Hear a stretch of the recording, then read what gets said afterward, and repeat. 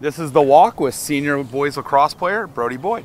So Brody, what sports did you play when you were growing up? When I was growing up, I played Australian football and basketball because I grew up in Australia, so wasn't really used to American football or any of this. Did you have a favorite TV show when you were a kid? SpongeBob. I grew up playing SpongeBob. That was probably the best.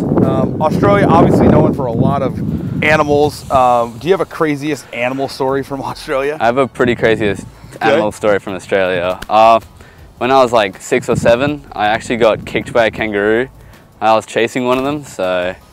That is absolutely crazy. Favorite subject in school? Math. And why math? I've always been good at math, pretty math orientated with like what I want to do in life, so... Okay. Yeah. And then last question, most influential person in your life? Definitely my dad. And why your dad? He's the one that brought me over here. He's always been a big influence in my life. He's done well, and it kind of inspires me to do well like him. Great. This is The Walk with Brody Boyd.